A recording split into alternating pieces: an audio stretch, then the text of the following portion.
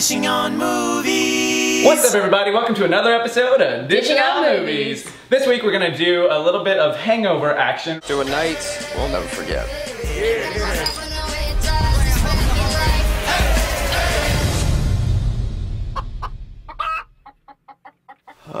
What would be better than to make some hangover food? Yeah, I mean, everyone knows the best hangover food is something that's rich, a little greasy, and soaks up all the bad decisions you made the night before. Exactly. And the best thing about hash is you can use anything you have left over. Leftover meatloaf, ketchup, diced peppers, diced onions, eggs, diced potato, olive oil, pepper, and salt. So the first thing we're gonna do, we already have our veggies diced up. We wanna go ahead and take this cold meatloaf and slice it up. Ooh. Yeah. We wanna get that bacon crisped up again. All right, so we're just gonna, what do you think, that's a good size? Yeah, I think that's good. All right. It'll be a lot easier to cut now than to cook this first up and then cut it again. Since it's left over, it's got a little more firmness to it. Exactly. Okay. If we cut it once it's been heated whole, it'll crumble up. Yeah, that's not gonna happen.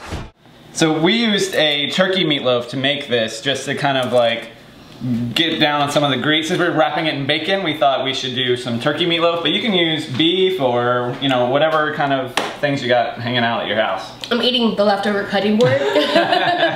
But if you do use a ground beef, try to use the leanest one that you can find, like a 90-10 or a fresh ground sirloin. If you use a heavier fat, it's gonna pool up in the baking dish.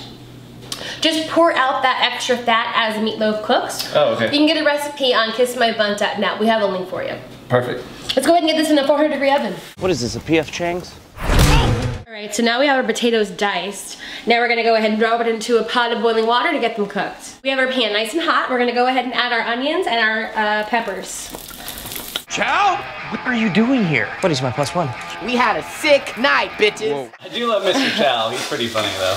You know what, Mr. Chow is funny. You know, I love that Kim Jong, he's just a hilarious guy. Yeah, he's awesome. He was on WWE one time. You're kidding. And they were just like throwing his frail little body around the ring. It was really awesome. Oh my God, that's funny.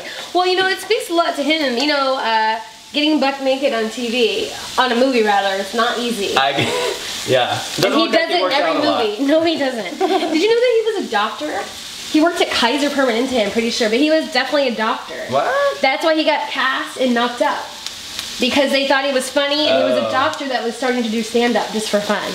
Weird. Well, looks like it worked out. It did work out. Now we're gonna go ahead and add our diced potato. Spread our veggies around.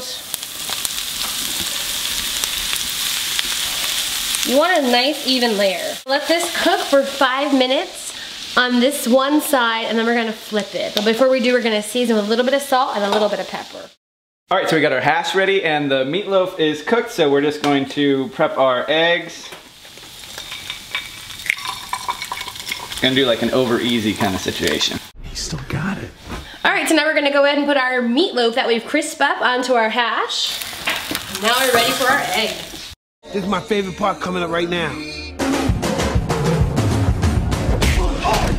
We got your beautiful fried egg, the bacon wrapped meatloaf, the potatoes that we've crisped up, but they're still a little soft too. I'm ready to dig in and Mr. Chow this hangover hash up. It's yet to be seen if the Hangover 3 will truly be the end of the trilogy, but True. This is the end of our episode of our Hangover Hash. Don't forget to like and subscribe, and we'll see you next time. See you next time, guys. Bye.